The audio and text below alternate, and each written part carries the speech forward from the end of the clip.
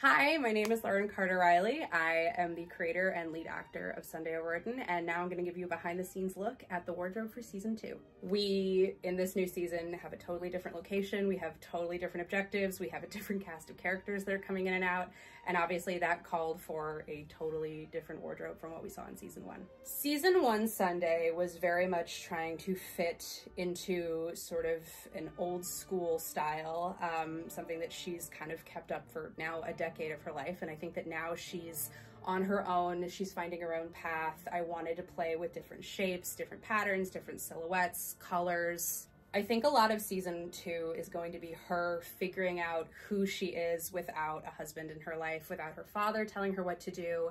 I think there's also going to be a little bit of delayed adolescence with her choices, so I went for something that was maybe a little younger, maybe a little funner, a little bit looser.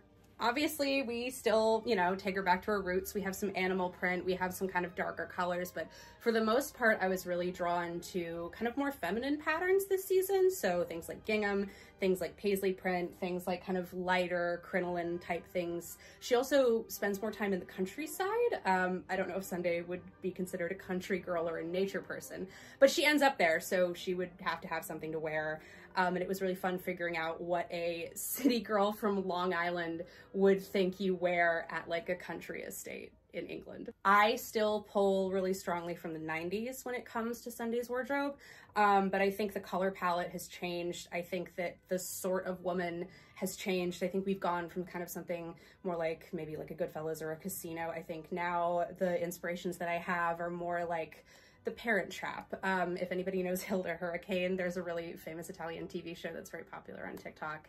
I was drawn to a lot of her wardrobe. There's lots of shorter things this season, which I don't think we had. Oh, there we go. There are lots of shorter dresses that we have this season, kind of baby doll dresses, some kind of lighter sundresses.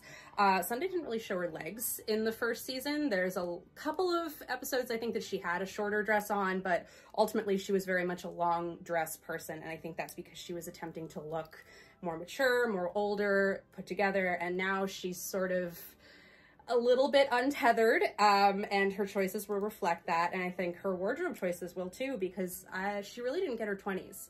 She got married very young, and she didn't get that experimental time I think a lot of young women do, where you play with fashion, you maybe make a couple mistakes, you wear things that are maybe a little inappropriate because you're young and you're figuring out what is proper office attire. Now that I'm looking at some of these, it's a little bit less